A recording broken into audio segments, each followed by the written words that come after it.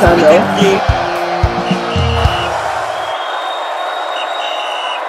Hello guys, happy Sunday. Welcome to another wonderful moment on Finals, where we bring you the best and nothing but the best when it comes to sports. Trust me, you love to stay with us because we bring it to you as it happens. Now, the transfer news is hitting us again with Osimhen back in the news, Kelechi Iheanacho and other notable players doing major and landing serious contract in top club in Europe and all that. But before we go into that, my name is Charles and this is Official Ola. Official Ola. Happy Sunday. You're welcome on board. Thank you very much. Now, Official Ola, on the sad side, with Osimhen, he is facing a lot of crisis right now. What's your take on this, Official Ola? Yes, we have reported severally how he wants to leave Napoli, and now Antonio Conte is preparing for life after him with the likes of Lukaku, Tammy Brown being linked with Napoli, and we also reported that it was almost and here we go from Napoli to Paris Saint-Germain, which we talked about the highs and lows of the transfer, whether it is a backward step or a forward step for him. But aside that, now there are news that are circulating that came out now. We can actually confirm that the deal is a complicated one, being that Luis Enrique. Initially, I felt Luis Enrique was the one that requested the transfer of Osimhen, but now, from what we are hearing now, it is a club-sanctioned transfer. It's a club that wanted Victor Osimhen as a star name, as a star power in the league. That Luis Enrique, now, according to what we are hearing, Luis Enrique doesn't want to work with him. We don't know. You understand? We haven't heard from his side, but from our source, we heard that from his camp that Luis Enrique is not that convinced that Osimhen is the right star power to replace Kylian Mbappe, not because he fits the system, but he believes that Gonzalo Ramos and the likes of Colomani can do justice to the space left by Kylian Mbappe. So I think it's a complicated one because Paris Saint-Germain as a club wants him. We have seen the chairman of Paris Saint-Germain, Khalifa, is always on point, wanting players. Aside from Victor Osimhen, we know that PSG are more like Chelsea. The owners are involved in the transfer news other than the coach. Sometimes the coach makes transfers, but majorly the owners are involved in the transfers because aside from selling players, they also use them for business, buying younger players so that they can sell in 1 or 2 years. We can see how Chelsea is doing it, landing this kind of players, are giving them long-term contracts and everything. So I feel the PSG are looking, the club owners now are looking at it more of a business side. That, okay, if Osimhen comes in, they have actually replaced a star. Kylian Mbappe left. Osimhen now in world football now. Last season he finished 8th in Ballon d'Or ranking. You understand? So the club owners are looking at him like, okay, since he has been in Ligue 1 before,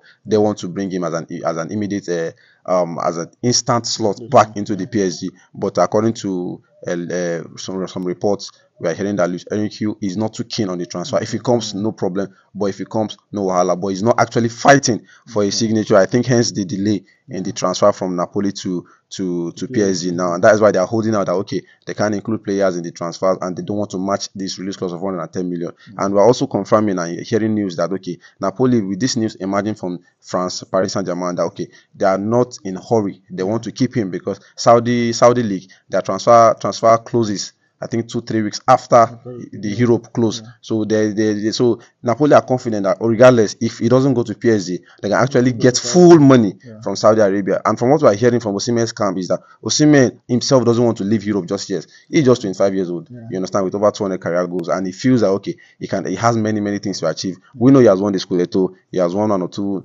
things as a journeyman in Wolfsburg and the rest. But I think he wants to win the Champions League, the big prize in Europe, following the likes, the legends of the Amunike, Kano, Wanko, and the rest. So I think it's a major problem now. It's a transfer we need to watch out for because it's more of a battle now. Like we have actually reported, it's only PSG in the club in Europe now that are still interested in Osimhen. So I think it's a tricky one. We can't say for sure. Maybe it was the saga between him and Finidi that happened. We can't say for sure. We are only confirming now that PSG that are interested in him now don't want to match his release clause. 1, don't want to include a player in the swap deal. 2, and they are not too keen. They don't want to negotiate hard. You understand? They're just telling that, okay, this is our offer for Osimhen, take it or leave it. And Napoli are people that they like to negotiate hard. You understand? We can see it from the likes of the players that they sold out to. I think it's a tricky one that we need to keep an eye on. Okay, now, Fichola, let's deviate a bit from the Osimhen situation. Now, okay, let's hear Acho is in the news again. Senior man cares. Yes. It's about landing the contract of his life. I won't say of his life because he has played for Man City, he has played for Leicester. Now it's about landing another major contract again. Official, what's your take on this Senior man cares move? I think it's a big one for Senior Mankeos because let's not argue the fact. Man City are a big team now. But if we're talking about history, culture, rich culture and everything, I think Sevilla is a more bigger club than Manchester City. Nobody can argue this, because if you look at their track record in Europe, Man City as it stands now, they only have one Champions League, one European title now. If you look at Sevilla, there were a time they did 3 times back-to-back Europa League. You understand? I think, if I can remember, I think they have about 4 or 5 Europa Leagues.